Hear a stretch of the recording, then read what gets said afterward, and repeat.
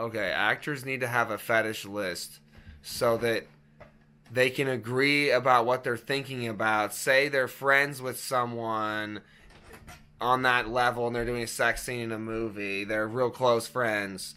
Well, they need to be maybe thinking about something that they both agree they'll think about to stay really aroused while performing the sex in different ways.